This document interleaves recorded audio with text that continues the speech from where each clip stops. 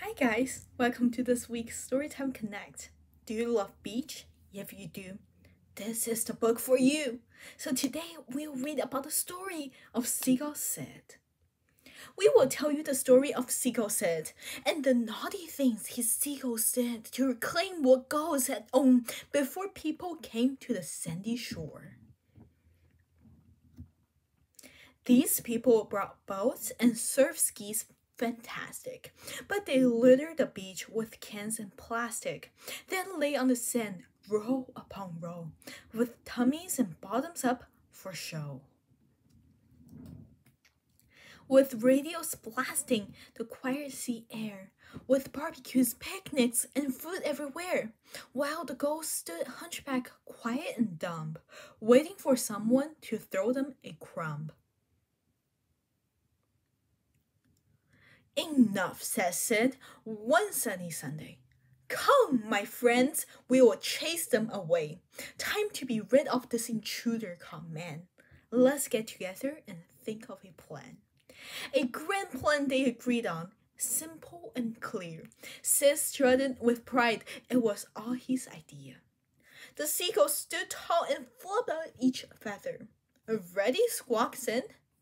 Let's do this together. They took off in convoy, all flying low. Sid took the lead, the first one to go. Splat! On the head of a picnicker below. There was the picnic, all ready to eat. Bombs away, Sid led the fleet.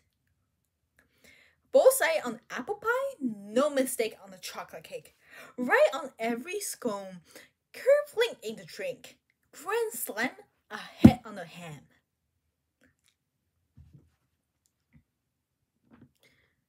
Then special assignments for a chosen few. Tricky tasks for seagull gulls too. Got him, said Jim. Good job, said Bob. Great shot, said Dot. Near miss, said Chris.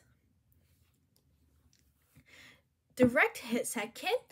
Got my man, said Jane. I hit the towel, said Hal. On his back, said Jack.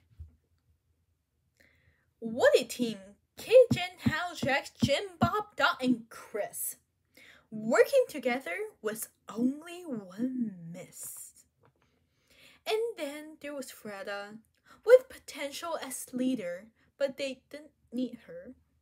That was sad. Because with the scurry and flurry, the people left in a hurry. Drivers in cars anxious to go, boats and surf skis all in tow. Picnics abandoned, no radio. Sid and his mates all gathered round the remains of a picnic there on the ground.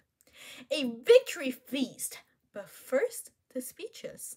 Yes, seagulls will take back the beaches. Applause for Sid as he squawked in praise of his seagull's courage and winning ways. Thank you, Team C cried out loud. You were right on target. I'm so proud. Splat attacks with such precision. Of course, I made the right decision. I used my plan. It was a winner. And now, my friends, you may eat your dinner. And that's it.